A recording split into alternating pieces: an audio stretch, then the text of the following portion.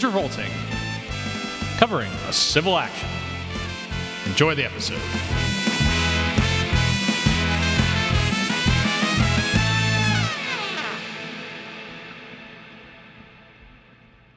All right. Hey, Jeff. Hey, what if an action... Objection, Your Honor. Objection! You always object. Objection. So, Stuart... I object. All I right. object to your objection. It's enough of my objection bit. No. No, sir.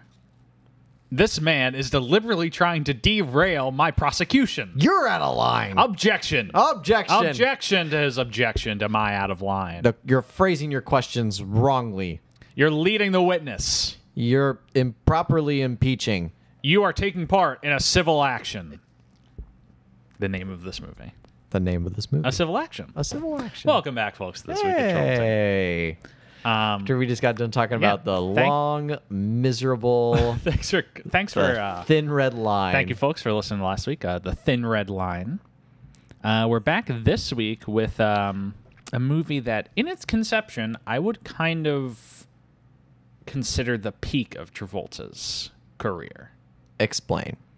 So, we've covered his career to a fault up to this point. His, meteoric rise, catastrophic fall, kind of lingering, whatever the fuck the 80s was. And then rise back to A-list stardom, and kind of just the A-list era that we're in right now. Yeah. And I think this movie in its conception, because he's came back with indies like Pulp Fiction and whatnot, kind of rebuilt himself in Get Shorty as an action star with Broken Arrow and Face Off. And She's So Lovely. She's So Lovely. He's just it's been an A-list era where he's been rebuilding himself. This movie, like many 90s movies, it's just it's a legal thriller.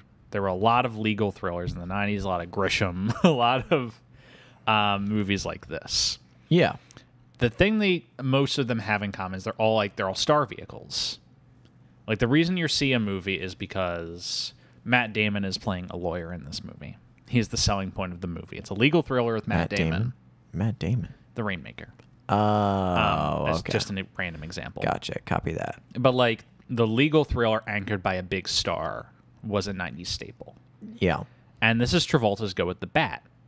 He's with William H. Macy. Well, there's plenty of other actors in this movie, Yeah. but I mean, the poster is just his face, his name, a civil action.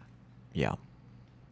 And the fact that he's at a place where he's anchoring this legal thriller, marketed solely off of his presence in it, and the tagline, "Justice has its price," directed by a relatively, respected member of Hollywood, Steve Zahn. Much more known for being a writer. Yes, than a director. Because he did this in 98, and then the next film he did was All the King's Men. Yes, he did not do a movie again for 8 years. Yeah. But he wrote movies like Schindler's List, Very The Irishman. prolific Very prolific writer. screenwriter. Yeah.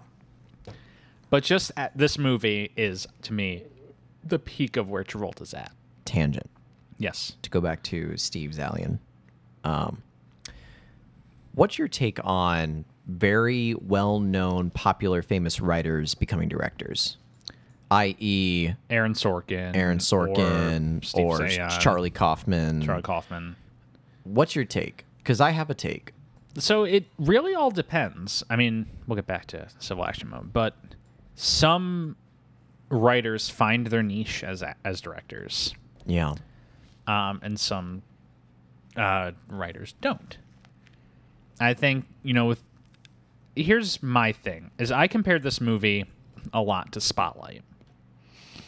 Interesting. Because Spotlight is a movie directed by Tom McCarthy. Very interesting. Tom McCarthy was a writer who was already a confirmed director with The King's Speech before Spotlight, which was the best picture. No, that's Tom Hooper. Tom Hooper did the King's Spotlight. Speech. Right? No, King's Speech was Tom McCarthy. Or Spotlight was Tom McCarthy. Am I getting the two mixed up? Tom Hooper did Cats.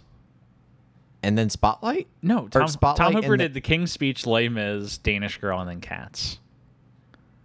Tom McCarthy. Oh.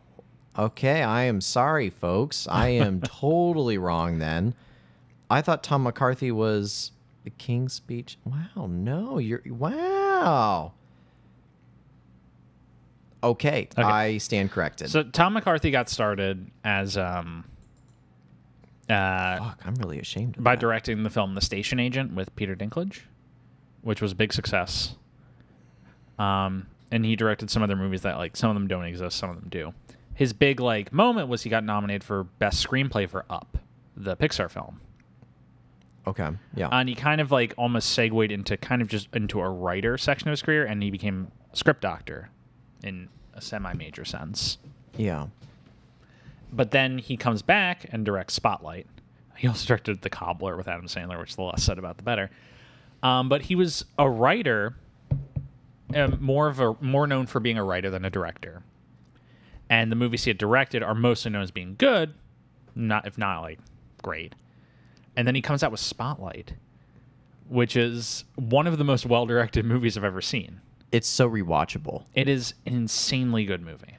And then you know what he does right after Spotlight? Christopher Robin. He writes Christopher Robin. He helps write The Nutcracker in the Four Realms. Could have used another realm. IMO. And then he directs Timmy Failure, Mistakes Are Made on Disney Plus. And then he directed that movie Stillwater that just came out. I haven't heard if that's good. It has a lot of criticism for kind of misplaying the Amanda Knox story. Oh, okay. But it's just a very strange career where he went from directing an indie darling, becoming kind of a semi-prolific screenwriter, and then coming back and directing a masterpiece, and then kind of just going back to what he was before. Like, the stars just aligned for Spotlight to be a perfect movie, a perfectly directed movie. So, to go back to my original question, though, Yeah. writers who then become directors. Mm-hmm. But that was a long way for me to get to that. I compared this movie a lot to that. Where, That's like, interesting. Steve Zahn is a writer, and I think this movie is very well directed. The thing is, from what I haven't seen any of Steve Zahn's other movies, which he only has two: Searching for Bobby Fischer and All the King's Men. I don't know how well directed those are, but it's just very interesting to me that this is a very well directed movie from a guy who didn't really do much else in terms of directing. So, I'm going to go on my tangent. Yes, Aaron Sorkin. Aaron Sorkin, the other end of the spectrum. Right. Very good writer. A Social Network, Girl with the Dragon Tattoo. Mm-hmm. Brilliant movies. You know And why? Steve 'Cause Zahn David Fincher knows what to do with an Aaron Sorkin script. Yes. And Steve Zahn co-wrote Moneyball and Girl with the Dragon Tattoo with Sorkin. Actually, I think, Sorkin did not write Girl with the Dragon Tattoo. That was just Steve Zahn. Okay. So then just A Social Network then. One of my favorite movies, only because it's the best combination of like an Aaron Sorkin script but a David Fincher movie. Meaning, like, because David Fincher to me he's very much like a camera-like director. I mean, and his performances are fantastic as well. The performances he get of his actors are amazing. But what he decides to do with the camera is very specific to his own style. Yeah. And the way that he utilizes that to keep momentum in a scene that could easily become dry. Key example, like a lot of Sorkin's first scenes are exposition vomits. Yes. So a key example, I watched The Trial of Chicago 7 and I also watched Molly's Game. Scripts and films that were written and directed by Aaron Sorkin. And watch the first scene of those movies, folks. They are all just like rapid fire 5-minute exposition vomit of just like, yeah, this is Molly. He runs a gambling ring and blah, blah, blah. And then she does all this stuff and blah, blah, blah, blah, blah. And we got to do this all stuff. And then she's being tried for all this thing and title Molly's Game. Yeah.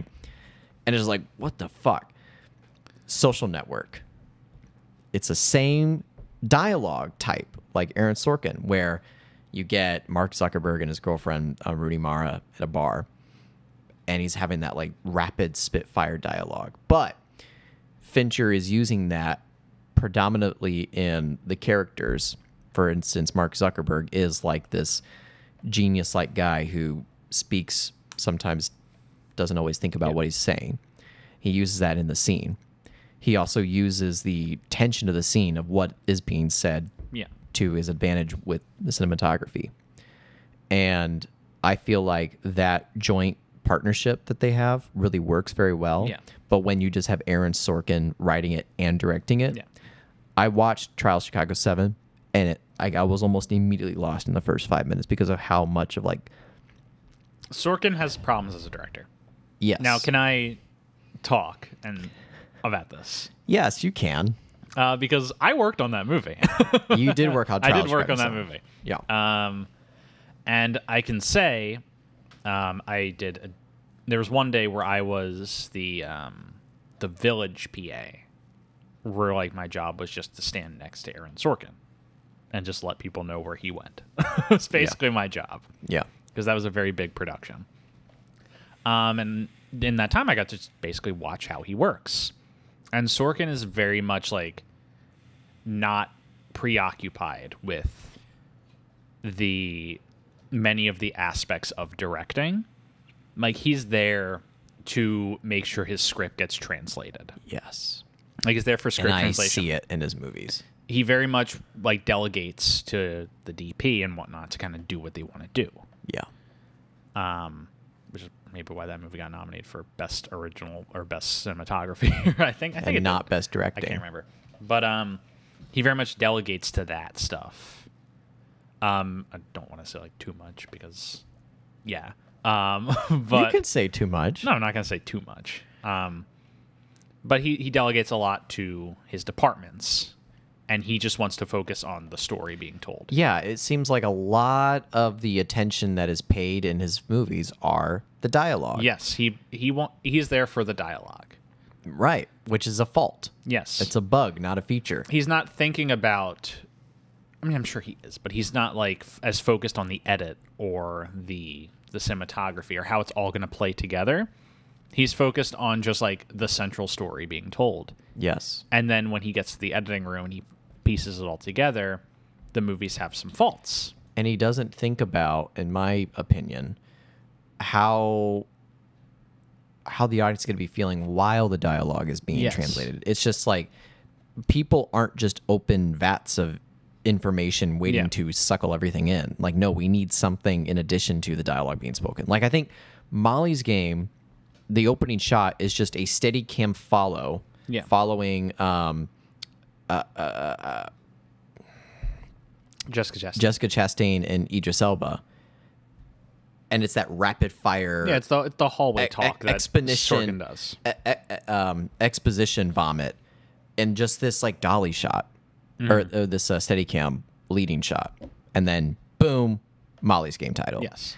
And it's like, I need something more than that that's going to keep me invested. Like, what you're asking me to do right now is to just listen. You're not asking me to watch. And that's different in The Social Network, where you need to watch and listen. I mean, Trial of Chicago 7 was originally written as a Steven Spielberg script. Oh, man. Like Sorkin wrote it for Spielberg. Yeah. Spielberg has like 20 movies on the back burner, and he told Sorkin to direct it himself. And I think, which I'm kind of glad, with Spielberg's steady hand, that movie would have been a masterpiece. I don't think so.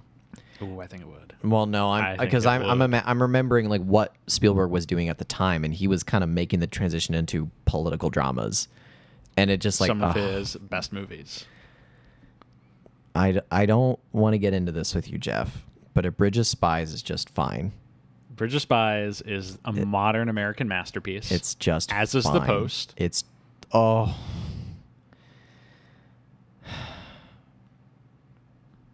I just like I am having a hard time listening to you say that The Post is so good and not mentioning E.T. at all with it.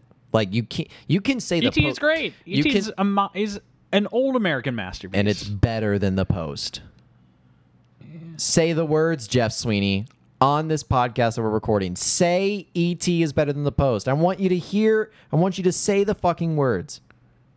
Post pretty good, though. That's what I fucking mean. That is what I mean with you, man. That is what I mean. It's like, we all know it, but you're refusing to give that. You're refusing to give that to me. Well, it's because The Post is maybe a little better. It is not. The Post is not better than E.T. The Post is not better than Jurassic Park. The Post is not better than Raiders of the Lost Ark. The Post I would is agree not with better that. than Jaws. The Post is not better than The Last Crusade. The Post is not better than AI. You're on about some craziness right now. So here's the thing. No, there's The Post in my little ranking here. You have it above E.T. Yes. You have it above AI. You have it above Saving Private Ryan. You have it above Catch Me If You Can. Yes. You have it above Close Encounters of the Third Kind, above The Last Crusade, above War of the Worlds, Minority Report. Munich. I mean, all great movies. All great movies. You can't tell me The Post is better. It is. The Post and Bridge of Spies are two of his best movies. Why? I want to hear why. They're just so well made. Okay. They're modern American masterpieces. What makes them modern American masterpieces? Have you watched the fucking movie? I have, and they're boring. You know what the best moment in The Post is? What's the best moment in The Post? There's the part in the when Post. It ends? No, when they're trying to decide whether they're going to publish the reports, depending on papers. Oh my God! Listen, we went Wait. No, we're going to get back to a civil action. I'm sorry to interrupt. I have a segue back into the civil action. I'm sorry to interrupt you. Continue. Why is that the best part of the movie? So it's a beautiful moment of like just when everything lines up perfectly. Like the director and the actor are very locked in. Because Spielberg does not rehearse. Is the thing he does not do. He does not rehearse any of his scenes. Not in pre-production, not on set. He blocks it, and then they shoot. But there's just this beautiful moment of like everything lining up, where they're trying to decide whether to publish the papers, and it comes down to Meryl Streep making the decision. And Spielberg lines it up with this big push-in shot to her, like leading to her dramatic declaration they're going to do it. And like John Williams is swelling the score at this moment, and you're pushing in, you're getting ready for her to be like, we're going to publish. In this triumphant moment, it gets right after John Williams is swelling, and rather than a triumphant declaration, she like murmurs and starts like, yeah, let's do it. Let's do it. And it's just this beautiful moment of director-actor synchronity of all this build-up and then undercut by Meryl Streep like, this is so good. So good. I can name 20 better scenes in all of his better movies. A great movie. Than that. Post is Spielberg's fifth best movie. Alan Grant seeing a dinosaur for the first time. Good scene. Not as good as the Post scene. E.T. and Elliot making the satellite communication thing and him cutting his finger and healing his finger. So you're all about the Spielberg wonder. Raiders of the Lost Ark, the sword fighting scene when Indy pulls out his gun and just shoots the guy. Great scene. Beautiful bits of character. AI at the end when he is unfrozen from the block of ice and the silicone beams. Okay, how long have we been talking about Steven Spielberg? Give him a memory of his mom. Like, Jeff, I love you to death, but I can't sit cut this here. fucking... We're going to watch The Post right now. I will pull it off my shelf. He's actually doing it. Oh, Christ.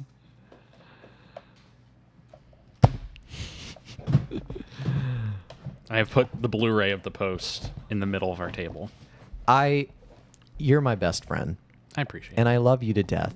I hope we can have these conversations, these arguments, and we'll move on from them. It's totally fine. But you are wrong. You are wrong. Extraordinary. Must-see Peter Travers' Rolling Stone. Fantastic.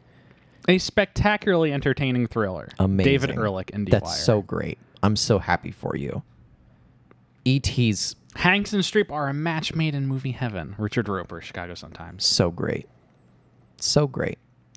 Henry Thomas made Spielberg cry in his audition. But the two must risk their careers and their freedom to bring truth to light in this powerful film with a celebrated cast. The Zolly shot of Chief Brody in Jaws.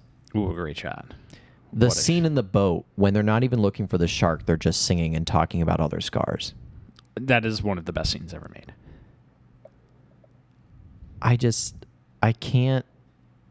It's hard to do this with you, man, because like I feel like you're going down a path I can't follow, and I want to. I want. First off, I respect that you like these movies. You are welcome to like these movies. These movies are my exact kind of movie. I'm happy for you. I'm very happy for you that you found a very particular niche of Spielberg that, while may not be great for other people, but for you has really resonated. Stuart, I am so happy for you that you have that. You want to hear a really slick segue? You know what else is exactly my kind of movie like the Post? A civil action. All right. Well, that's your way of telling me to shut the fuck up. That's my way. We have talked 20 minutes about Steven Spielberg. That's Steven Spielberg. You know how we got on this? When we do the Hanks cast, we will have plenty of time for this. Okay. A civil action. Yeah, civil action. Yes. Directed by Steve Zahn. Why don't you just go into the context corner? Yeah, While you talk about the context corner, I'm going to try to like release all that bad negative energy that I just pent up into me. So go into the context corner, and hopefully I'll be back into this race. Yes. So this is a Steve Zahn picture. He had only directed one movie prior to this, Searching for Bobby Fischer, as I said. Searching for Bobby Fischer, it came out. It got nominated for Best Cinematography. Very good reviews. A moderate success. Didn't really make a lot of money, but like in terms of just purely respectability, moderate success. Zahn basically queued up for another movie. He's also coming off of writing the scripts for Schindler's List, Clear and Present Danger, Mission Impossible. Like he has hits under his belt. They're going to let him direct another movie. Yeah. And he chooses A Civil Action, which is based on a book from 1995 under the same name, A Civil Action, which itself is based on a true story of the court case against Grace and Beatrice Foods. Yeah. I think they changed the names of those companies Right. For the movie. Because they couldn't sue Kellogg's. Yeah, like they couldn't. I don't know if it was actually Kellogg's. They come up Kellogg or whatever in the movie. But pollution in the town of Woburn, Massachusetts, which they keep the name of Woburn, they keep the name of the citizens in this movie. That's all accurate. Oh, okay, cool. But yeah, it's about that case, a legal thriller. But even more so, it's very specifically a movie about John Travolta's character, Jan Schlichtman, and kind of the place of justice in our, like, what the role of the lawyer is. And what the role of the courtroom is. Yeah, and what is the point of the court? And is it a place to find truth? Is it a place to find truth, or is it a place to find reward? And that is the quest that essentially Travolta's going on. The courtroom is a battlefield, but not for always the righteous things. Yes. This is a very meaty role for Travolta, and I think he does a very fine job in this movie. I was very into what he's doing. I'm very into the direction of this movie. This camera movement in this movie. Like, Steve Zahn was on set for Schindler's List or something. He was learning from the boss himself. Yeah. That's basically the extent of the context corner. Travolta's still in his high at this point, and I don't really have much to say about his context. Yeah. We've discussed it ad nauseum in the last few episodes. I think I might be slightly tainted for this movie, and I'll tell you why. Because I went from Thin Red Line to this, and these are two very different movies. From even like the surface level, one is very plotty. Yes. This movie has a lot of business in it. Yes. A lot of business, not so much thematic material. Mm. Thin Red Line? I would say opposite. I would say it has a lot of theme going on. In Civil Action? Yes. There's a lot going on in this movie that I was really vibing with. But not on the surface as what Thin Red Line is. Yes. The Thin Red Line... it doesn't have characters monologuing. I mean, it does have characters monologuing over. It does. It doesnthey were there, but were we really there? Yeah. I left some of myself behind. And like I had to like kind of shut I that. reckon. Fuck you. Oh, that was Billy Bob Thornton's narration coming out of the woodwork. Stop. Be kind to our audience. No, like I kind of had to turn that part of my brain off of like expect a plot. Yeah. In the Thin Red Line, and then I went into this movie, and it was like All plot, all business. And you know, I think this movie didn't necessarily turn me off, but I was definitely like missing the random cutaways to lizards. Yeah. In this movie, you know, like a lot of the ambiguous, not totally clear reasons. This movie has very clear reasons for everything in this movie. Yeah. Theme or no theme, like when it's trying to, you know, expel out a message for its theme, it's very obvious when it does that. Not so obvious in the Thin Red Line. You have to really work at it. Yeah. This movie kind of hands everything to you. The Thin Red Line's a movie that asks you to think. Yeah. This is a movie that asks you to listen. To observe. Yes. Yeah. Yeah, you have to participate in the Thin Red Line. Yeah. You're just an observer in this movie. Yeah, this movie asks you to listen to what's trying to say. Yeah. Whereas the Thin Red Line like invites you to have a dialogue with it. Yes. Agreed. 100%. So I shouldn't really say that it dings this movie because it's just a different ask. But I definitely was sent through this movie going like, okay, like where's the room for interpretation? Where's like the ambiguous moments that I have to figure out for myself? Yeah. Like, you know, I didn't like so much that everything I could kind of understand everything that was going on, and I'm like, okay, great, cool. So he's a lawyer who was all about money, and then he becomes a lawyer who's not all about money. Yeah. Great, awesome, wonderful. He's disillusioned in terms of his views of what the courtroom once was. Like, these are all things that are in the movie, and it just tells you these things, and it's great. Yeah. They're great messages, but it's also like you're told those things. You're just like, okay, awesome, cool. You know? You know, it's like, it's not till the end of Jurassic Park when you have to really think for yourself if you think that the dinosaur's creation was a good thing or a bad thing. Like, you really kind of have to, like, I mean, yes, they spent a whole fucking hour in that movie telling you why the creation of dinosaurs was a bad thing, but it still leaves the room for interpretation because there's like, you know, the beautiful moment in the helicopter when they're flying away and you just see like the birds flying too. And it's like this moment with nature. And it's like, you know, if we have the opportunity to bring things back, to let it once, give it a second chance of life, should we? You know, we did a 4 p.m. to a 4 a.m. Shoot like a week or two ago. Mm-hmm. And the night before I tried to like reset my clock so I could not die during that shoot. Yeah. So I just put Jurassic Park on. I watched that and the live action Lion King at like 1 a.m. Good for you, man. Crazy night.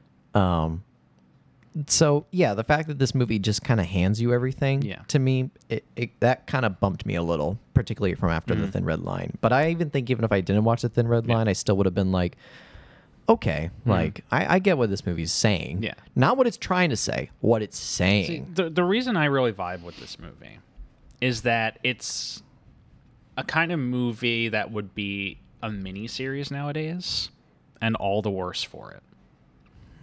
Like, we don't get these really tight, sub 2 hour long, star-driven legal thrillers with just tight plotting, tight direction, you know, with stacked cast. If this kind of movie made nowadays to be a 7-episode miniseries. And you think that's for the worse? I think that's for the worse. Why? Because sometimes you just need 2 hours to tell a story. And a lot of miniseries nowadays I feel like they're dragged out movies. Is there an example that you have? Because I hear what you're saying, but my mind went immediately to the good ones. Like Chernobyl. If you made Chernobyl a 2-hour movie, we would have missed a lot. If you made The People versus OJ, the American crime story, a 2-hour long movie, we would have missed a lot. And I feel like it's less about a specific example and more just that these type of movies don't get made anymore. Like there's maybe it's the one absence of the there's movie maybe one every other year. Like there was that Mark Ruffalo movie, Dark Water, which is a similar movie to that. It pretty much has the same plot. Did anybody as this. watch it? I did.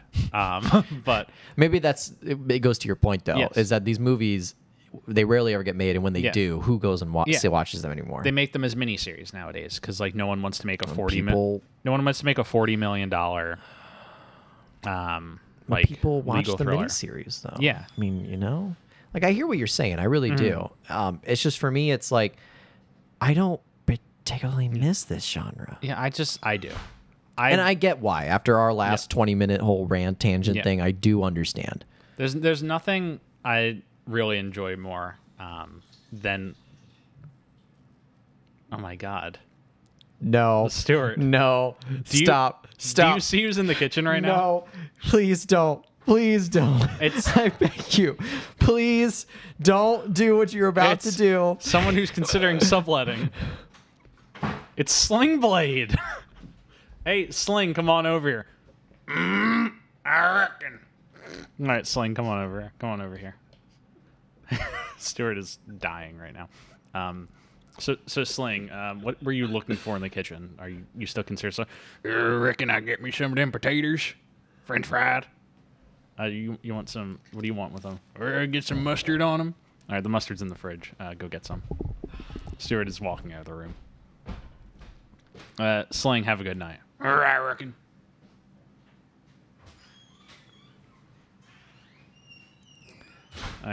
Stuart has literally left the building. But yeah, I'm still here. So we're going to talk about a civil action now. Bye, Sling. The things I do. You guys really egged me into that one. It was also ill-prepared. I didn't have any material. I just want you to know, every time you're going to do that from now on, I'm just going to walk out. I'm just going to fucking leave. I'm just going to leave to let you do this bit, to let you be by yourself with your thoughts, with your microphone and your headphones, so you can do this. I was really prepared to just talk about the civil action by myself for 20 minutes. I was ready.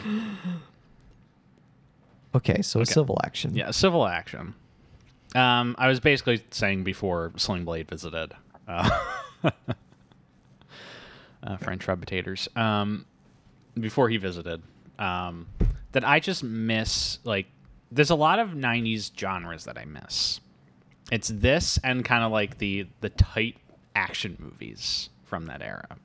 Like your 90-minute action movies, your like sub 2 hour legal thrillers, just like the programmers of that era. The things that the studios made because they needed something to come out in like April or come out in September. Yeah. And sometimes they would just be too good to be ignored. And so I'm soft on movies like this. I don't want to say I'm soft because I do actually genuinely like this movie. But it's just something that I very much enjoy, if that makes sense. Okay. Yeah, I think that's totally understandable. And I think that this movie has some very smart decisions being made. And in the current like film climate, you don't see movies that have the opportunity to really do this. Like, movies are either made for cheap now or they're made for expensive. You don't see someone given a good budget, not a great budget, a good budget to make a good movie. Yeah. Which we talked about a lot with like some of our movies. Yeah, with the disappearance of our mid-studio level movies. I mean, I don't disagree with any of that. I think that if you have a particular connection to these types of movies, then who am I or anybody to, discount the certain absence of those movies exists. I do agree with that. I mean, my guttural reaction is to then say movies like Spotlight kind of replace those. Yes. And it all for the better. I actually want to check really quickly what the budget for Spotlight is. Spotlight has a $20 million budget. That is exactly the type of movie I want to see more of. Yeah. This movie had a way too big budget, which is something that we'll talk about that kind of hurts it when it comes out. This movie cost $75 million. It costs more than The Thin Red Line. What? How? This cost $20 million more than The Thin Red Line. How? Probably just because they had to pay John Travolta an insane amount of money. Jesus And probably Christ. Duvall a lot of money. But yes. And this is part of... in addition to what I said, this is kind of like, to me, the peak of Travolta's star power. The peak also means there's a cliff on the other side. Yeah. That we get to in 2 weeks. It's that soon, isn't it? Yeah, we're very close. Wait, 2 weeks from this episode? 2 weeks from us recording. We'll be covering it in 2 weeks. And then it comes out. So when this episode... It comes out about, I think, 3 weeks from when this episode comes out. When you folks are listening to this in 3 weeks, it'll be Battlefield time. Not the video game. Yeah. But Travolta's getting a little too close to the sun. He's getting the big paychecks. The movies are a little too big budgets for his star level. And this movie flops because of that. Because it costs too much. And for another movie with this exact same, like... A movie made exactly the same as this, with a lesser budget, this would have been a huge hit. I'm going to even go a step further than that. And I love our boy John Travolta. Yes. But a lot of other actors could have played that role for a lot less money. Yes. And this is probably going to get even worse hype. Same for Robert Duvall. And here's the thing. I know that's sacrilege because he got a supporting actor nom for this movie. Yes. I don't... It's like... It's hard for me to see that. Yes. And not think, oh, they just gave it to him because it's about time. Because of any movie that he deserved a supporting actor nom for and all the great movies he's done, this is the one they pick. Oh, he's got nominated for a lot of things. Agreed. I'm just saying, like... He got nominated for The Apostle the year before this, a movie he directed as well. I just, like... And the bits that he's in, he is good. What bits? What bits is he doing? No, like the small... I was making okay, yeah, the small portions of this movie he's in. And I say small. He's in a good chunk of this movie, but he does disappear, I will say, partway, and then comes back at the end. But I don't think his utilization warranted a Best Supporting Actor nomination, in my opinion. Here's what I will say in opposition to that. Okay. Is that going off of these movies, nowadays, Best Supporting Actor... is one good scene. Is... In modern movies that come out, I feel like it's most supporting actor a lot of years. And not, I don't want to say every nominee and every winner. What's going on? No, sorry. I was just adjusting my headphones. Okay. All right. Continue. Whereas supporting actor in something like this, he is a supporting actor. He is there to support the main actor and support the plot. And he does a very strong job at that. And he's giving exactly what this movie needs at exactly the right times. I agree with that. And so, like, Brad Pitt winning Best Supporting Actor for Once Upon a Time in Hollywood, while a great performance that I love very much, he's arguably a co-lead. Yeah. I would not even say arguably. I'd say he is a co-lead of that movie. But he wins Best Supporting Actor. And so I feel, and this isn't just something that's, like, this happened with The Godfather in the 70s. Al Pacino got nominated for Best Supporting Actor for a movie where he is the lead of the movie. Right. Because they wanted Brando to win Best Actor. And so it's not even a thing, like, that happens just nowadays. It's happened for forever. But I feel like we've lost what Best Supporting Actor is. And it can be a small role or it can be a big role. It's less about the size or the most of it all, and about the impact they make in what they have. It's Mahershala Ali in Moonlight. Yes, he's only in the first third of that movie. But his impact is felt for the whole thing. Like, he's essential to making that movie work. Yeah. He supports the pillars of that movie. You know what I think is a very... Let me check to make sure it is underrated before I call it underrated.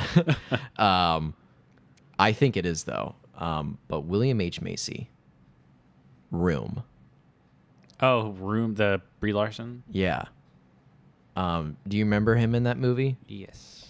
I just want to double check before The movie got a lot of praise. Movie got a lot of praise. He did not get anything for his role in the movie. I'm checking it now and I'm confirming. He did not get, he didn't get an Oscar nom. He didn't get anything. Not even a Golden Globe. Yeah. And he's not in that movie for very long. About less than Mahershala Ali in Moonlight. But... oh my God, his impact in that movie, so fucking good. Just quick, small tangent, but just like, he doesn't come in until they escape, and he's like home with Brie Larson and what's the serial killer's name? Anthony Hopkins. No, the little kid, the little kid.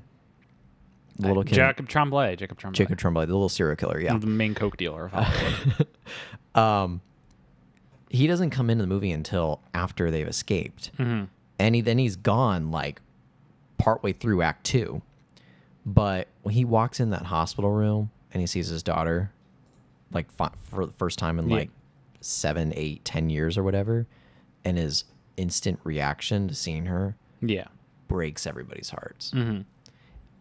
And you think, oh my God, like these are like parents reunited with a child. Yeah. Like, how amazing is this going to be? And then you find out that they're separated and that he's an alcoholic. Mm-hmm. And he's also ashamed of Jacob Tremblay, that he's his daughter's rapist son. Yeah. And that the daughter's mom got remarried to another guy, and that they're actually now like a broken household. Yeah. And that he's got his own He sells it. personal things to deal with, and that it's not the ideal home that they're coming back to anymore. Mm-hmm. So impactful, so good, so well delivered, and does exactly what the movie needs.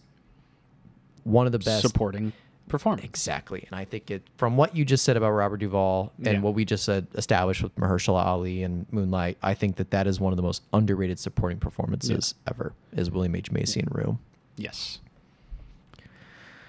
And I would sue Hollywood. You would file a civil action. I would file a civil action, like the name of this movie we're talking about. What number are we at?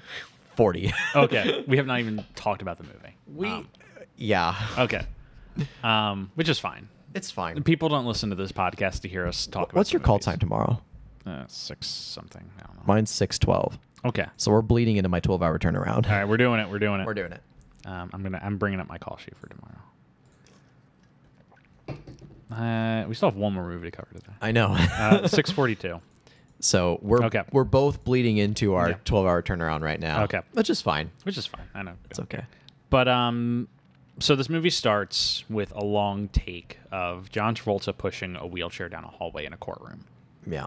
And he's narrating over Narration voiceover. And he's basically just talking about, because he's the perfect ideal client for civil lawsuits. Yeah, he's a personal injury lawyer. Yeah.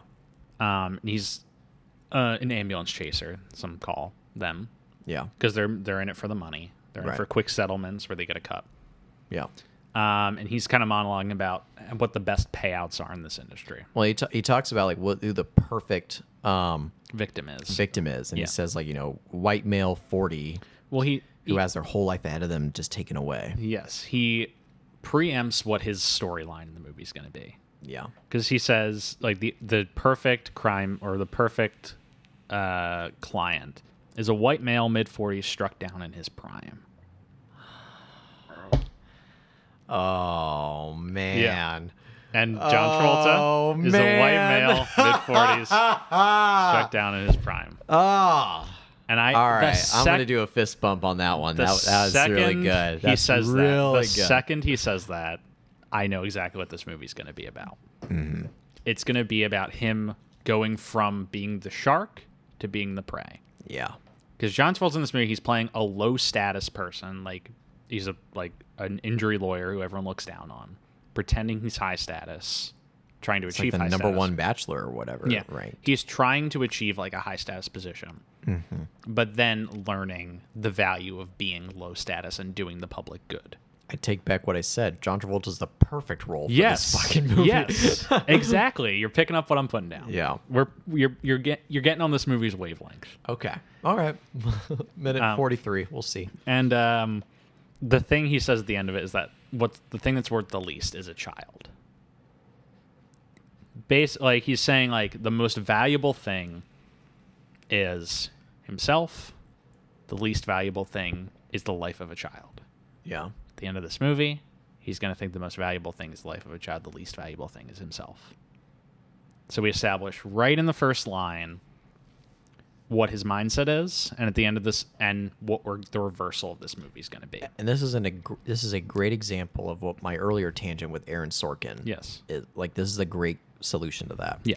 Is that you take all that exposition vomit and you get it down to one line. Mm-hmm. Beautiful. Yes. Beautifully done. Yes. And then you get like the opening gag, which I really love because like He wheels him into the courtroom and already is taking advantage of his Yes. decrepit look. He pushes this injured guy into the courtroom. He brings him to the front. He sits down next to him. He looks over at the lawyer representing the bus company, I think, that injured him. Yeah. Guy writes down a little sticky note. He holds up, says 1.2 million final. Travolta shakes his head. It's like, no. They start the opening proceedings of the court. Yep. They're like introducing people. The jurors are looking at this one of the guy. jurors like starts crying. Yeah. The guy scribbles down 1.5. Travolta shakes his head. No. He starts like babying the guy, being like, "Do you need me to grab you anything? Do you need to grab a water?" Yeah. He like actually like sips it. It gives him his own water. The lawyer, 2 mil. 2 mil, please. Travolta nods his head. And then both the lawyers get up and they're like, "We've reached a settlement." And they establish in the movie the last thing you ever want is to go to trial on something like this. And so this is establishing that Travolta's a guy who plays things very close to the chest. And plays it safe.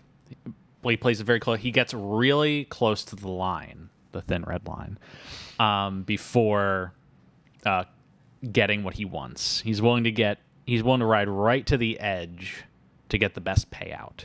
Yeah. Ostensibly for his clients, but really for himself. Right. And achieve the status that he wants. So that's our opening scene with him. Yeah. And then the next bit, he's celebrating with his law team, played by William H. Macy, Tony Shalhoub, and a guy who I did not recognize. Zeljko Ivanek is a Slovenian actor. Okay. And they're like celebrating over like black and white, and like credits are popping up. Danny Elfman did the score for this. It's kind of really? It's very non-Danny Elfman score. It's not like very forgettable, in my opinion. I would agree. Yeah. But yeah, they're celebrating. He's going on like radio things. He goes on a radio show. Yeah, where they're like, "Yeah, you're the third most eligible bachelor and lawyers in this in the Boston area. 'Cause it's in the Boston area. Not enough accents, IMO." Yeah, what no the fuck, one comes Travolta? out and is like, "Hey, it's me, John Travolta, John F. Kennedy." Where's your fucking car keys, you fucking cocksucker? Yeah, no one does that. But unfortunately not. But we do see the name James Gandolfini, and we must mark that this is the third James Gandolfini we are now covering on this show. Yeah, he's with James Gandolfini a lot. Yeah, this is the third. It was Get Shorty, She's So Lovely, and now this. And now this, yeah. Him and James Gandolfini have a lot of rapport, I guess. Yes. And there's a lot of similar co-stars that he shared the screen with before that are in this movie. Yes. One particularly at the end. At the very end. That we'll talk about. We're going to talk about. Very wild appearance. Yeah. But he gets a call when he's live on this radio show. It's a call-in show. People just ask him questions about his job. And he's trying to advertise himself. Yeah. And a woman calls in Ann Anderson. Mm-hmm. Good name. Yeah. She's a real person. Really named Ann Anderson. The case that this movie is based on was named Ann Anderson versus Cryovac Inc. I was taught in screenwriting class that you never make the first initial and last initial the same. Yeah. So like you never name someone like Jerome Jackson, Bruce or Banner. Like Bruce Banner, Peter Parker. Yeah. Like all the names that people often do Stephen in comic Strange. books. It's like I was taught in like screenwriting class, like don't do that. Yeah. Like change the initials, make it like Stephen Doolittle or whatever. Fuck. Okay. But he gets a call from Ann Anderson, and she's like, "Do you recognize me? Do you know who I am?" And he's like, "I don't think I do." And she's like, "Well, your firm has been handling my case." And she's like, "My son died. A lot of kids died in my community in this town, Woburn, Massachusetts, as a result of chemical dumping. And your firm said they're covering it, and we haven't even seen you up here." He's like, "Oh," and he's like, "Oh, let me write your name down." He writes a note that says, "Save me," and hands it to the radio announcer. Yeah.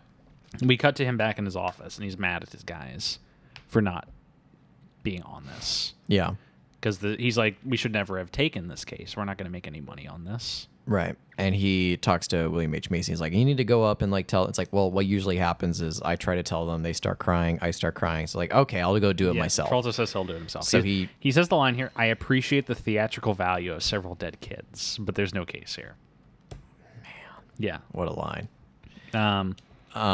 And so we cut to him speeding down a highway, down a side of county road. And Danny Elfman's like, "Bam, bam," and then just cuts off, and he's getting a ticket from a cop. And it's a very funny bit.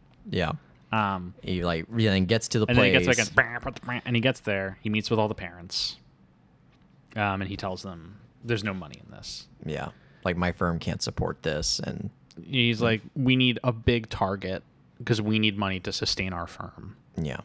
And he's pretty much saying, like, we want the clout, and you guys aren't going to give us the clout for this. Right. And they say, we don't want money, we just want an apology. Yeah. We want to just know who did this and make sure it doesn't happen again. Yeah. And he's like, whatever. And so he races back. Danny Elfman music. Pulled over again. It's so funny. And as he gets pulled over on the same bridge, Yes. Cop drives away, and then he looks over and sees like a little shack on this river. And he's looking at the river, and he's like, oh, they mentioned that they were dumping in the river. Yeah. And so he just kind of walks along the river, and he gets to the end, and he sees this big tannery factory. Yeah. And there's like sludge pouring out of it and all this craziness. And then we get a really slick shot that I like, where we essentially like we're in. It's a POV of Travolta, and we're following his mindset, and we follow the money. We're like, he's looking at the factory, he's looking at the water, camera's moving on, Grace Manufacturing. We move on to the side of a truck that's just like the local company, and then moves down a little bit, all in the same shot, to subsidiary of Beatrice Food. Mm-hmm. We get back at Travolta, you can almost see the dollar signs in his eyes. Yeah. He realizes there is money in this case because there's now a big company attached to it. Right. So he takes the case. Yeah. So they take the case and they go straight into like depositions. Yeah, and we get another Travolta monologue where he's like, lawsuits are war. And just like war, it starts with the declaration of war. Yeah. And so they send like the subpoenas or whatever the hell they are out. Yeah. And we get our first taste of Bobby Duvall, who's just hanging out, listening to the Red Sox in his little like lair. And his little portable radio. Yeah, his little portable radio. And an intern walks in and tries to hand him like the deposition. And he's like, I like it when I get... That's bad. I'm not going to do it. He's like, I like my free time. And the intern's like, oh, I'm sorry. He scuttles off. And then one of the other lawyers, Mr. Cheeseman. Yeah, I really like the bit in this movie with It's Mr. a pretty good bit. The Chessman or Cheeseman. His name's Chessman, and everyone calls him Mr. Cheeseman. Because that's how it's spelled. Yeah. It's spelled like and they're all Cheeseman. like, Cheeseman? Even his like friends call him Cheeseman. So he calls Robert Duvall. Yeah. And he's like, have you ever heard of like a Section 11 or whatever it is? And he's like, what is that? It's basically like you fine somebody for frivolous lawsuits. Yeah. Which is something that happens today, actually. It's a real thing. You can like punish somebody for frivolously suing you. It's supposed to like be anti-slap suits. Yeah. Thanks, John Oliver, for that lesson. Learned about slap suits. Yep. And fuck you, Bob. Fuck you, Bob. Rest in peace. But something that Travolta mentions is like the most important thing to going into a law is that you want a lawyer who has no feelings, no compassion, and no empathy. And also, like, you're going to go up against like these big corporate lawyer offices, and it's important not to get intimidated. Yes, because they will try to intimidate you. Because a big idea of this movie is the more empathy you get, the worse of a lawyer you become. Yeah. And what's the moral calculus of that? Right. Is it better to be a cold-hearted bastard, but you get a good payout for your clients, so you get what your clients want? Or is being a better human and accomplishing less of that the real goal? This movie spins 50 different ways of saying lawyers are terrible people. And it's about what should a lawyer be. Right. And the way lawyers tend to be are not the best things to be. But the movie's kind of questioning, like, is that good?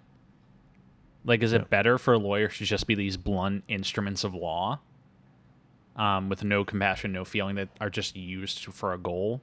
Is that better than just people with empathy and feelings arguing in a courtroom? Or are they a means for healing and change? Yeah, because the second Travolta starts developing emotions and, has pride and feelings in the case, as a lawyer, he devolves. Yeah. Makes more mistakes. Yes, makes more mistakes. is less effective. Yeah. Because he's not willing to do what needs to be done to win. Yeah. In a sense. So, yeah, there's they immediately have like a summary judgment motion. Yeah, over this chapter 11. Yeah, whatever it's called. It's like it's basically like they're gonna have an motion hearing right before even the trial even starts. The depositions start, where they're talking about like, and who's the judge? John Lithgow from Blowout, the serial killer. I just want to imagine the day on set. Yes, and he's like, Johnny. He's like, Johnny? Yeah. And they were like, dude, it's good to see you. How long's it been? Fucking 28 years, man. 18. Right? 18.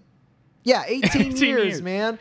They're vibing. They're vibing. They're like, oh, man, dude, what a good time that was on set, dude. Yeah. And then, of course, Bobby Duvall comes in. It's like, look at this fucking Joker. It's like, what do you got against him? It's like, we were in a movie together, too. Fucking Robert Duvall.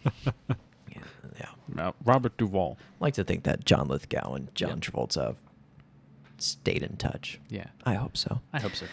But, so there's depositions. Yes, and Mr. Cheeseman is trying to pass this case 11.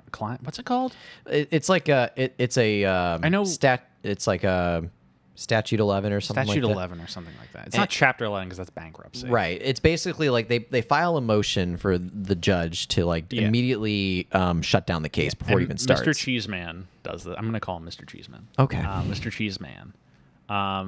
And Robert Duvall knows this is a losing battle and is like, though I am with this side of the courtroom, I am not part of this motion.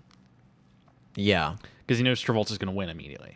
Well, because he said, and then John Lithgow's like, Mr. Schlickman? Is that what his name is? Schlickman. Jan Schlickman. He's like, Mr. Schlickman, like, did you know what a Statute 11 was? We're coming. He's like, to be honest, Your Honor, I had to look it up. He's like, well, it's interesting you say that because I did too. Yeah. And this is not it.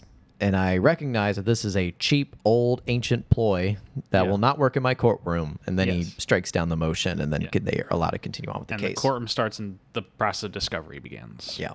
And Travolta knows that to prove this, they're going to have to test, is the water poisoned by this tannery? Right. So they start interviewing employees. And I think early on, they interview James Gandolfini. They interview a bunch, and they all just are like, they're all in lockstep of like, oh, I don't know anything. No. Like, they've clearly been threatened in some way. Coached and all that good stuff. James Gandolfini is the first to say, yeah, I saw dumping. But he won't give up names. Right. But he will say that it happened, which gives... And I'll say, like, where it's happening. Yeah. So Travolta brings in a geological team. Played by Stephen Fry. Stephen Fry! Looking insane. Oh, jolly good, sir. He has long, like, luscious hair. Oh, man. He's bound there. He's like, oh, this is going to be great, ain't it? That's Australian, you asshole. So this is going to be great. We're going to dig up a lot of this. We're going to dig up this territory. He's like, I'm going to need a big team. That's a good one. I'm going to need a big team. That's a good British one. And, see, you can do a good British. And Travolta's like, how much of a team do you need? He's like, I need a team. He brings in, like, an operation. He brings in a whole like digging crew with bulldozers and trucks and shit. And the owner of the tannery comes in. We're like, "What are you doing on my property?" And he's like, I have a court order here and a warrant to search the grounds." And the guy's like, and so they have the testimony from Gandolfini. They're doing geological digs to find like contamination, and I think this is like pretty early on when Travolta starts getting like closer to the case. Yeah. And they're starting to be able to like get into the part where they start reaching a settlement. So they get together in the conference room, and Travolta is thinking like, they're all like, okay, so have we reached a settlement? And he's like, how much does Grace and Beatrice Foods make like in a year? Yeah. And they add up the money and like about $646 million or whatever gross. Like, okay, so here's what we want. We want $20 million. Like, okay, we can do that. Yeah. And then I want $1.5 million for each of the families. It's like, okay. Every year. And then he's like, and we want $25 million for my firm. Yeah, $25 million for my firm, and it all adds up to like $390 million. Something. I think it's 320. Yeah, it's like a number that was going to be turned down. Yeah. And John Travolta knew it. and his firm weren't consulted on that. Because Travolta wants to go to court because he has something to prove. Yeah. And before that, there was even a monologue where he says, you know, you never want to go to court because the only reason why you want to go to court is if you want to prove something. Yes. And then cut to that scene where he gives them that pride number. Is his downfall in this movie.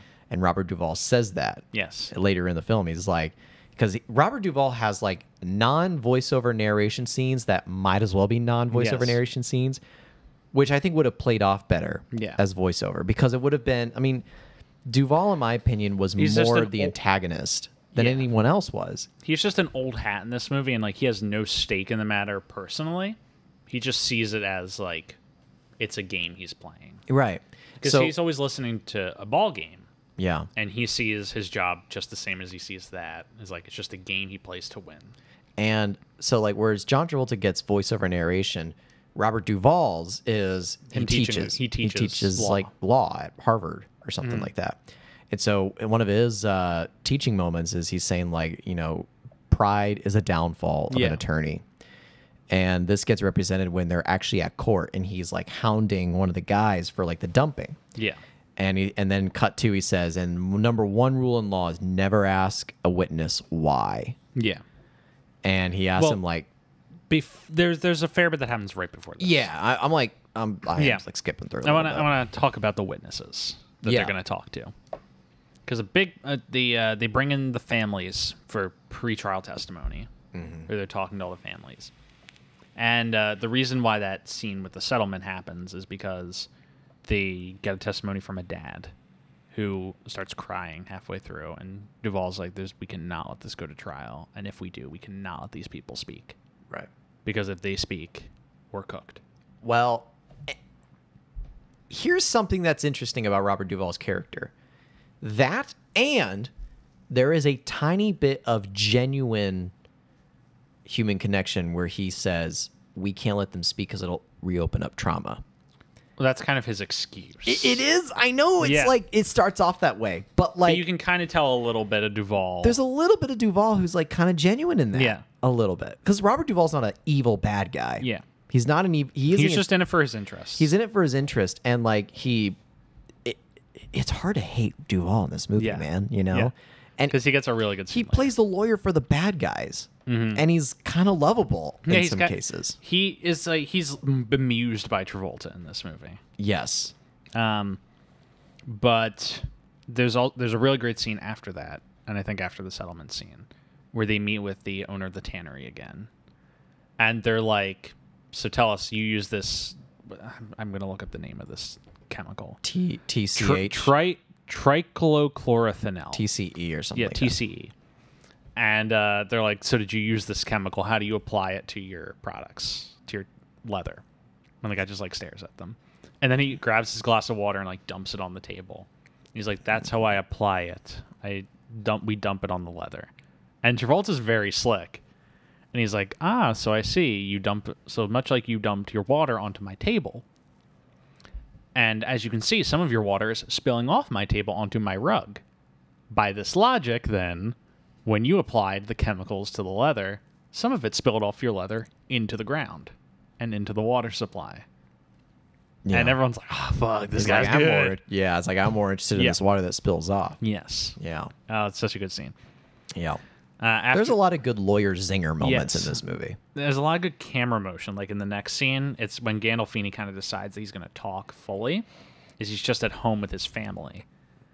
Eating dinner. He's watching his wife bring a jug of water around and fill everyone's glasses. Yeah. Because that's what resulted in the kids dying, was the water was contaminated. Gandolfini is an established pro. That he doesn't have to say anything. He doesn't have to make... He says it with a look. One look. That's a...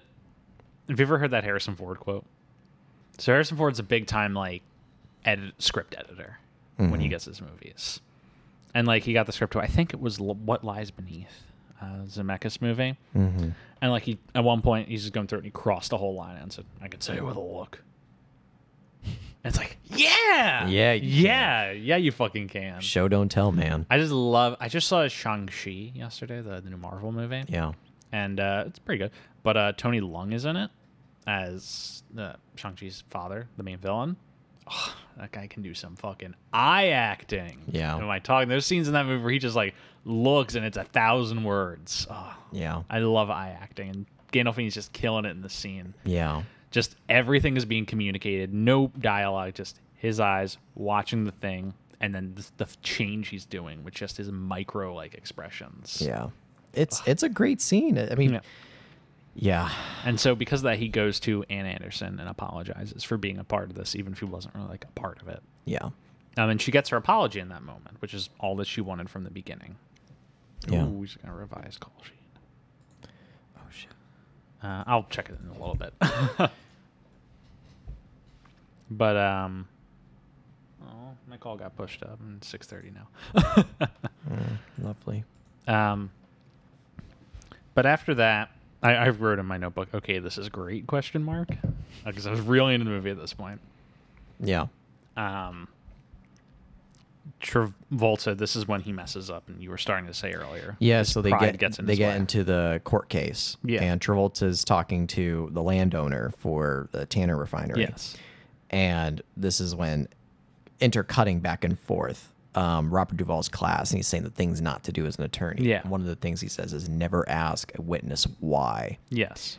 And Travolta asks why. And he asks him, why doesn't this, like, why are you not upset Yeah. that, there was dumping without you knowing about it? And then he goes into this whole thing about my family owned this land for generations. And he's like, he's not answering the question. And John looks like, well, you got to let him answer the question. And he's like, it's not the question I'm asking. And he's like, and you could tell Travolta's like panicked. Yeah. He knows like, oh, fuck, I fucked up. Yeah. And he's like, he's not answering the question. He's like, let him answer the question. And then he answers the question, and it like resonates with the jury. Because he's like, I had this land in my generation. You don't think I'm upset about this? I want to celebrate some camera movement in the scene at the very beginning of the scene. Mm-hmm. Because he tells Ann Anderson to sit in the back left corner, or he tells her to sit in the courtroom, and she says she's going to sit in the back left corner because whenever she lost and her kid son in the grocery their store, agreement was that anywhere they went, if they got lost, they would go to the back left corner. And the last thing he said to her was that I'll see you in the back left corner of heaven. Just like, oh my god! I'm not gonna lie. I kind of rolled my eyes on that a little. Well, I was just like, it's a little bit too much Parmesan. Going on the chicken. Too much fucking Parmesan. It's a little. That's exactly right, though. It's a little too much fucking Parmesan. But at the beginning of this scene, it's like a pullback from the courtroom, and then the door's shut in the shot. And then it goes inside the courtroom, and it just tracks through, and you're seeing her in the back left corner without even... It's not even focus of the shot. It's just like establishing all the players and where they are on the board in this scene. Yeah. Because if we're going with like Robert Duvall seeing this as a game, we kind of see it as like a chessboard. And we see, and the camera kind of moves through, showing us where all the players are on the board. Well, Gandolfini calls Mr. Cheeseman Mr. Chessman. Yes. Like, there's a lot of definite... Like, again, this goes to one of my problems with the film, which is like nothing's really open for interpretation so much as it's told to you. Yeah. The chess piece metaphor is very apparent in this movie. Yeah. It's very apparent. Like, William H. Macy is like the queen or whatever to this chess piece, and John Travolta is the king in this side. Same goes for Robert Duvall. Well, after Travolta messes up at this, then we get a lot of prime William H. Macy content. Oh, yeah. Because the law firm runs out of money. Yeah, the law firm's spending so much money on like the geological digs and the doctors and the teams, and like they're having no money coming because they're only working on this case.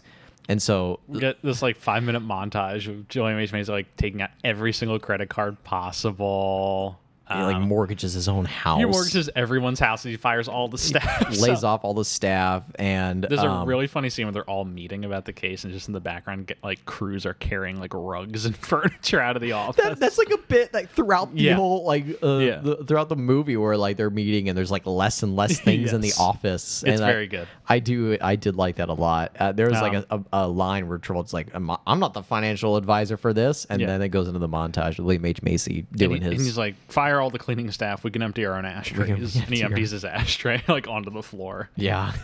And then like he's on the phone with the creditor. He's vacuuming because they fired all the staff. Like it's a really funny like sequence. Yeah.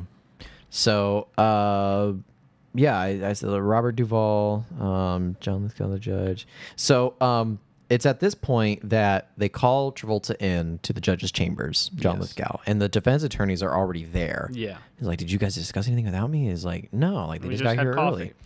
And he gets there. It's like, so I'm going to put this to a decision for the jury before we even go on to the witness testimony with the victims or the families, because I'd rather know now if the jury doesn't believe you when you make the case that they poisoned the water, then there is no case. So we're just gonna ask that question now to decide if the jury believes that portion of it. Because if they do, then you can bring the families in and talk to them. But if they don't believe that, you have no case, and we don't need to call the families in. It's actually something that I kind of agreed with. Like if I was thinking as a defense attorney, it's an easy sell to a judge. It's like, if they don't believe this portion, we don't need these families to relive all this trauma. If it's all, because as a defense attorney, all I'm going to say is, that's awful.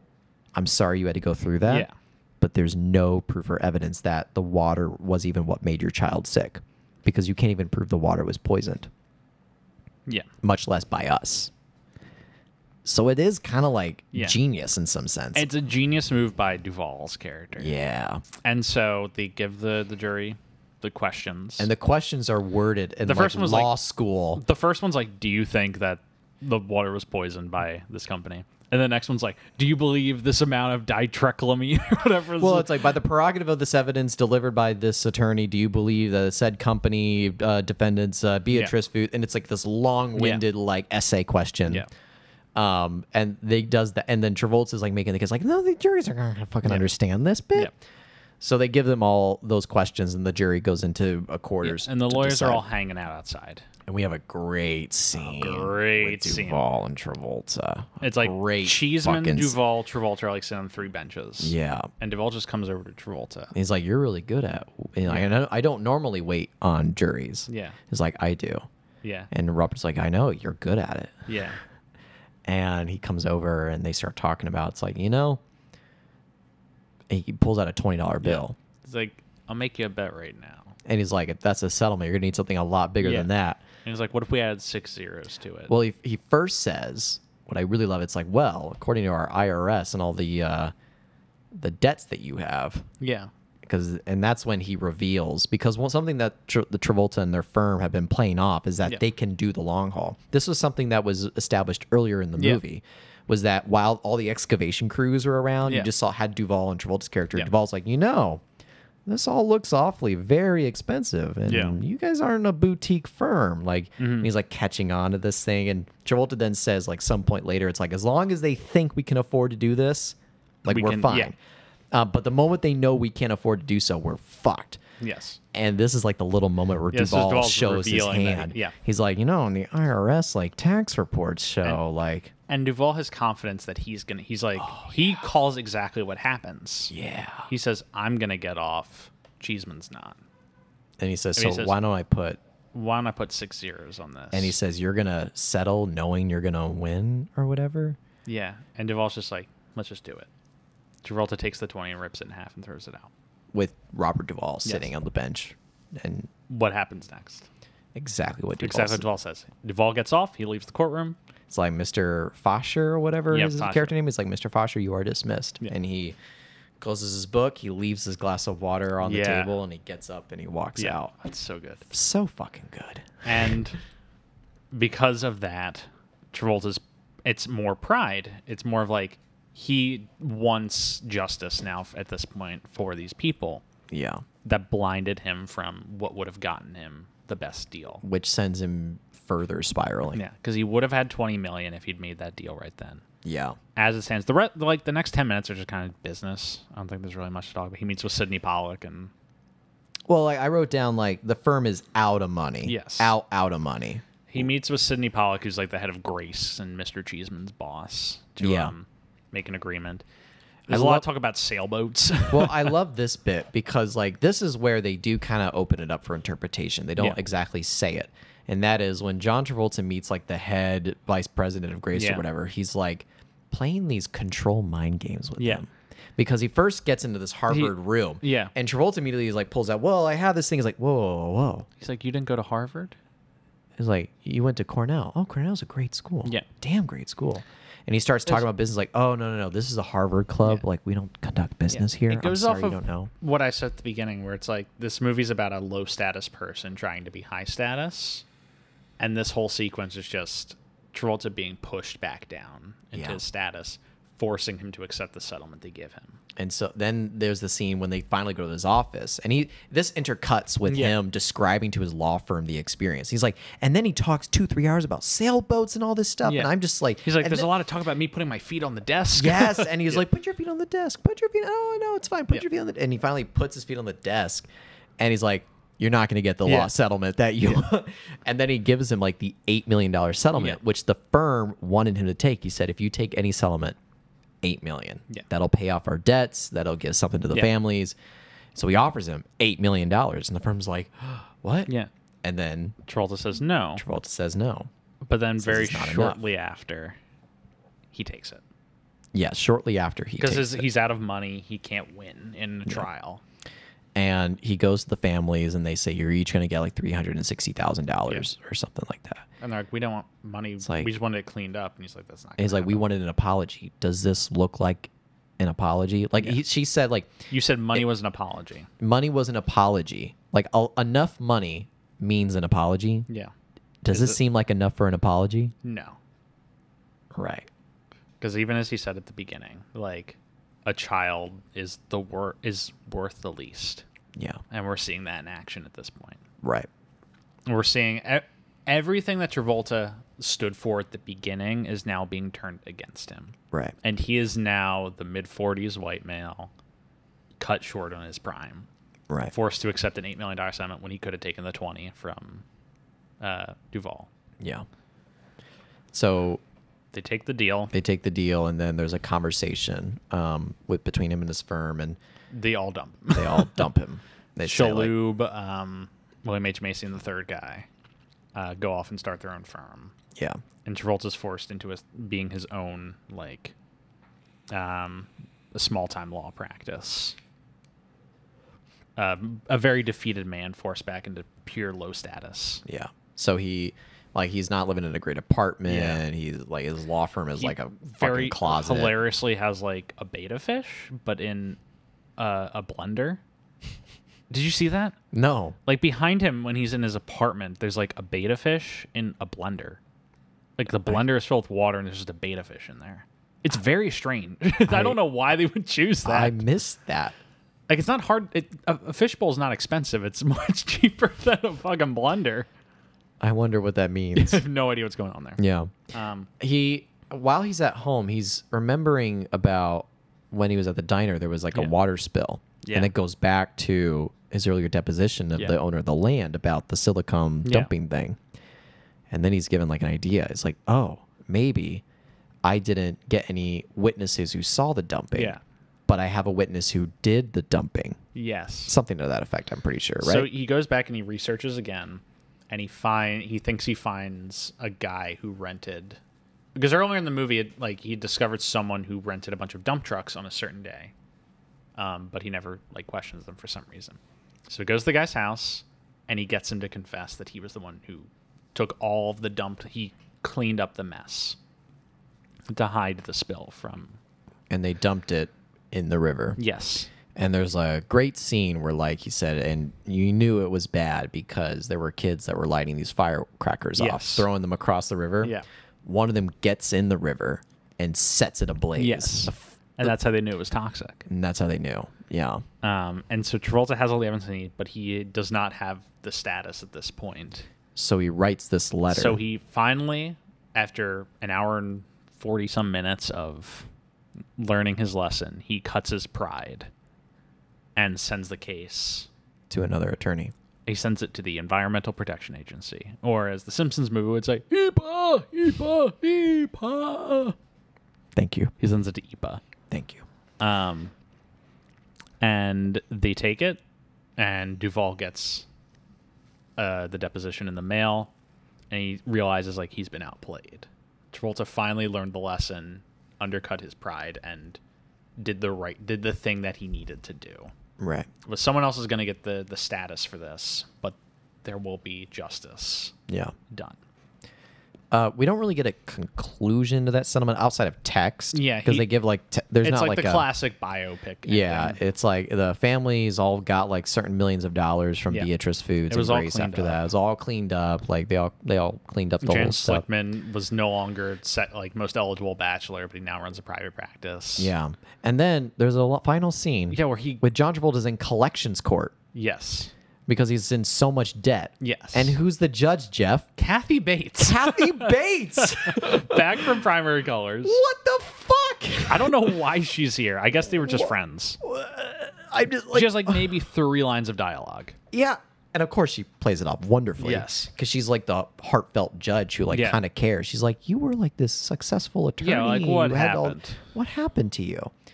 And I don't know what Travolta doesn't say anything. He has like $14 in his bank account. He has $14 in his bank account, and Travolta just kind of like He sits kind of there like and he's stares. happy with himself. Yeah, yeah. He He's just kind finally- of sits there Yes. and then cut to black. He was cut down in his prime, but he's realized that this is his prime. He's realizing that he doesn't have to be high status. He can be happy being this low status person doing the right thing for the right reasons. And all of that is not nonverbal. Yes. Because he doesn't reply Yes. to Kathy Bates asking what happened. And- he just sits there in the courtroom looking like he did the Yeah. right thing. And then, speaking of a little too much Parmesan, it then cuts to credits, and Talking Heads' "Take Me to the River" starts playing. It's like, "Take me to the river," and I'm like, "Okay, dude, I don't think we need this right now." Okay, guys, I'm like, "You had a good ending. I don't think we need "Take Me to the River." Yeah. Because But that's the movie. that's the movie. That's I will admit, talking about this with you has warmed me up a little bit to it. It's a I'm good- also not gonna lie. I started watching this last night. Yeah. Because I watched a Thin Red Line yesterday, and then I got halfway through Civil Action. Yeah. And then I went to the bars with some friends, so I paused Yeah. in the middle and watched the rest of it today. So that might have affected Yeah. my viewing experience a little bit, that I did not watch it in one complete sitting.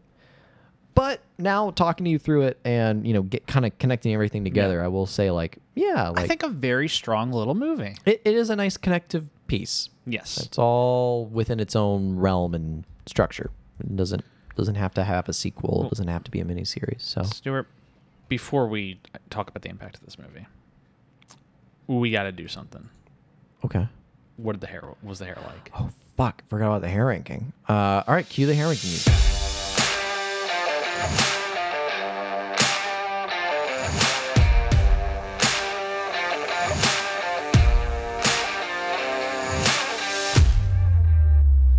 All right, welcome to the hair ranking. My name is Stuart Elmore. I'm Jeff Sweeney. Um, It's the same hair we've had in every movie recently. yeah. What about the hair ranking?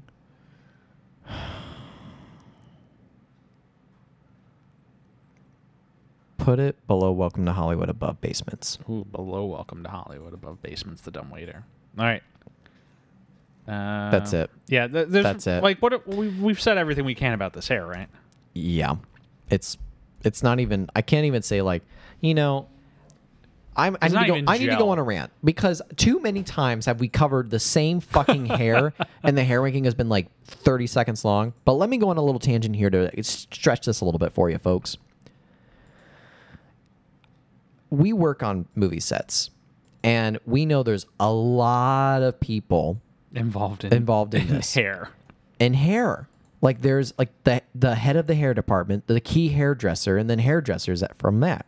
They get their own fucking trailer. They're in the pre-production process. They don't just show up and start working on the hair. No, they have like planning to do. Mm-hmm. And with all this like John Travolta hair nonsense where it's all the same, I just always wonder, it's like, what was that conversation like about the hair? About the hair.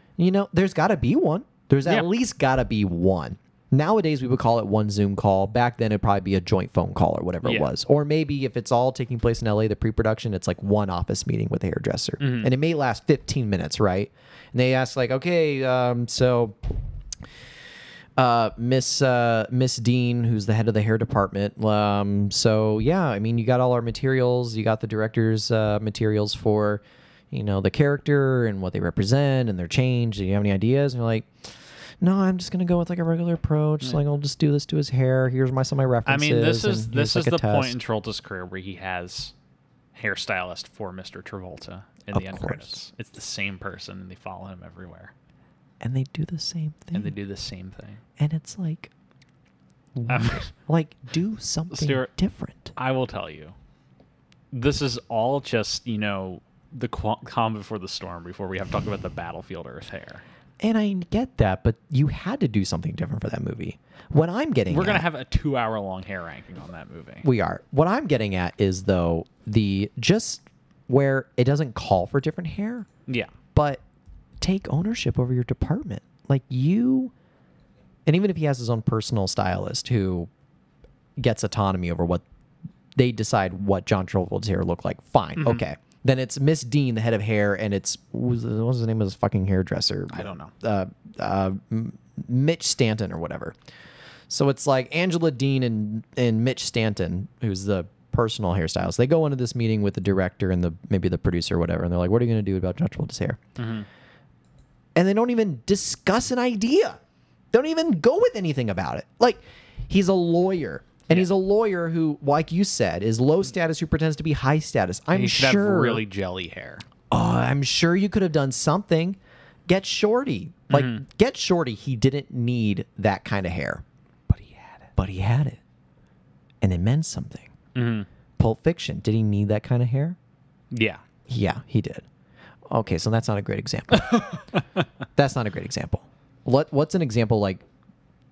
This, Broken Arrow, all these movies. Broken Arrow, like, Broken Arrow, like, I'm talking about like a movie like Get Shorty where it could have passed as having regular hair, Broken Arrow hair. Yeah.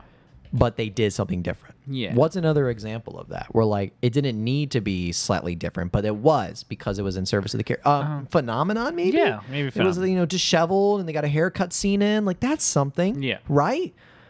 Stuart's getting really frustrated with the hair. I'm just saying, like, he committed this 33 episodes ago and is now like really in the weeds with it. I respect artists of all levels and craft on this. Like the set dressers, the lighting crew, the camera folks, the hairdressers, the makeup artists, the special effects makeup artists, the VFX people. Like, everybody has an art and craft that they contribute to a work in piece. And it's like, to be just fucking lazy and say, meh, we'll just do something regular first here. That's okay. Come on. Yeah. Like, make a decision. Make a choice. Make a choice. And that's all I have to say about this continuous, regular ass hair that we keep getting of John Travolta. We get some good ones coming up, I promise you. We do, but it's just like, too many of these episodes have we gone through the hair ranking, and we've all said the same thing. It's regular John Travolta hair. In the last 30 seconds, we have nothing to add or contribute. Stamp, done. And I just need the audience to know that, like, I don't like doing that. Yeah. I want it to be something better. I want it to be something more involved. I want it to be a choice. And there's not many choices being made. Cue the outro music. Cue the hair ranking. All right. So this movie comes out. Christmas of 1998. Awful weekend for it to come out. It is in competition with Shakespeare in Love, The Prince of Egypt, Star Trek Insurrection, You've Got Mail, Stepmom, and Patch Adams. Fuck. It does not make a lot of money. It makes $56 million on a $75 budget. That's not. It's bad. It's bad. I mean, we've seen worse flops of Travolta. Yeah. What was She So Lovely? Wasn't She So Lovely? She's So Lovely was like $7 million on a 12 budget or something like that. That was pretty bad. But I mean, we've covered a really bad flop, right? This loses like $20 million. What was Wasn't Mad City a humongous flop? Yes. What was that flop? It was like 10 to 50 or something like that. It was like, yeah. So I mean, this is a flop. It's a 20 minute fucking This flop. is a big flop. Mostly just because of its placement. This should not have come out on Christmas against all those movies. It's not even a fucking Christmas movie. Yeah. Like, what the fuck? I mean, it does have a Christmas sequence in it, where William H. Macy is listening to the little drummer boy while he's trying to get money, because like they're gifting him money. Yeah. But all right. Yeah, it's like I said at the beginning, it's the height of Travolta, but also the cliff, where like you're seeing him fly too close to the sun. He can't compete with like a Tom Hanks and You've Got Mail or something like that. Wait a minute. Is this our last movie in this era that we're going to cover in the A-list era? No. No. Okay. The A-list era goes, in our estimate, Taking until Pelham 1, 2, 3, right? it goes until 2008, where he's still like, where he is still like an A-list actor. He gets dinged and he stops making like good movies shortly after this, or I shouldn't say good, but great movies. We get them few and far between after this, but he's still an A-list star until the late 2000s. So we're not quite re-entering an 80s period yet. No, we're gonna enter a very dodgy period of movies, but he's still a big star.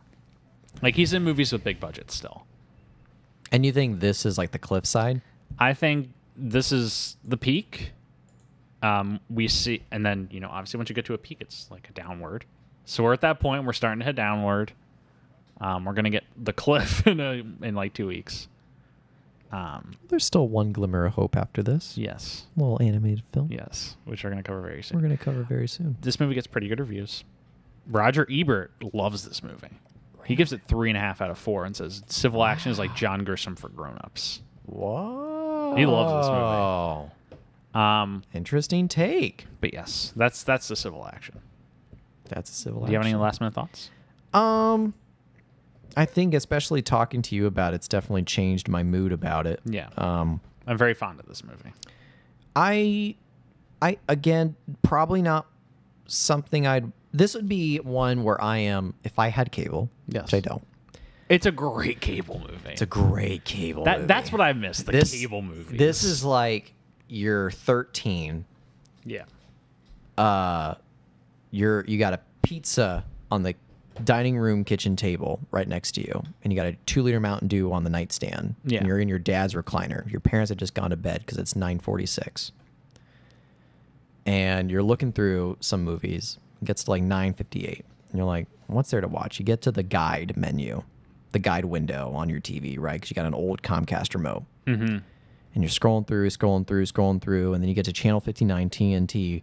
It's 9:58. What movie Civil action. What movie is ending? What's that dragon movie with Matthew McConaughey, Christian Bale? Rain of Fire. Rain of Fire is just ending, and what's coming up next? A civil action. And you say, all right, I guess I'm sticking with this. you're sticking with that, and you watch it. Yeah. That's what this movie Yes. is for me. Hell yeah. I would agree with that. Would I search for it on Netflix? No. Would you watch it if it was present? Yes. Yeah. Yeah. That's are my final thoughts. Yeah. It's good. We still have to record one more episode. So I'm going to wrap this up. Well, I mean, the audience doesn't know we've been recording for a few hours. Yeah. Like, to the audience, we record these in chunks. Yes. And this weekend we decided to dedicate a big chunk. Yeah, we're doing 3 movies. We're this doing 3 weekend. movies this week, so not that you guys know any better, Yeah. because they're still coming You're just out getting them week intervals sequentially. apart. Yeah, but we're deep into it. It's like 8 p.m. It's dark outside. We still got one more movie to talk about. Fucking A. Yeah.